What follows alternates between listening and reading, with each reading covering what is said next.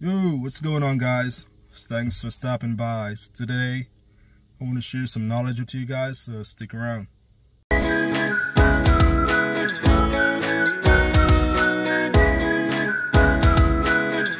Alright, so I just got this car. This is a 2023 Hyundai Tucson. It's a very nice car. So while driving yesterday, it was raining. You know, it's Florida, so we get rain during the summers. We get a lot of rains. Like every day we get rains and thunderstorms and stuff, heavy rain. So while driving yesterday, it was the first time driving it in the rain. Yeah, so these cars, they equipped with some sensors at the front bumpers at the front of the car, so if you're getting close to anything, it will alarm you. So you have to make that beeping sound to alarm you you're close to an object or whatnot, to prevent you from hitting it. So while driving yesterday, I noticed that every time I stop, every time I come to a complete stop, it keeps sensing that there is something in front of the car when there is clearly nothing in front of the car. So it will make this beep sound and it will go on forever until I start driving over 5 miles an hour. So as soon as I come to a complete stop, it will just constantly beeping.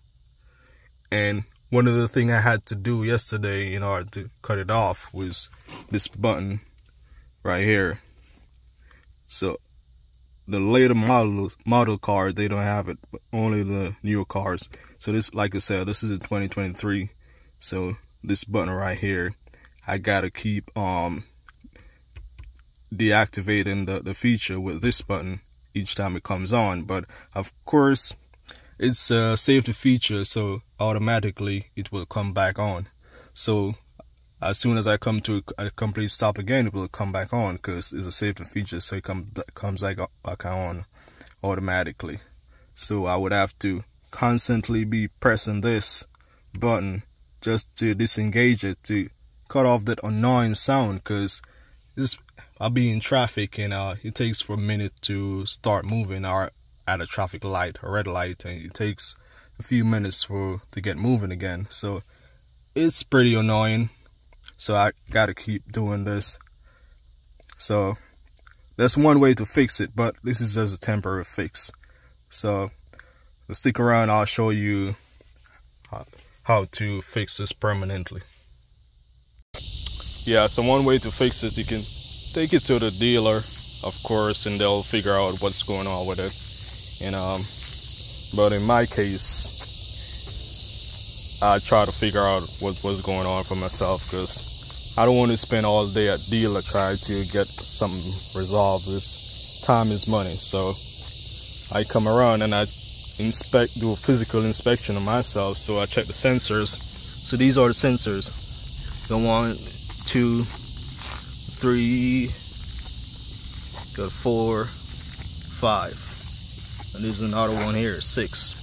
So I check the sensors, I clean it off, make sure there was nothing there, and because dirt and those stuff, it could cause it to react that way. So I do a comprehensive check, physical check. There was nothing there blocking it and causing it to make that check,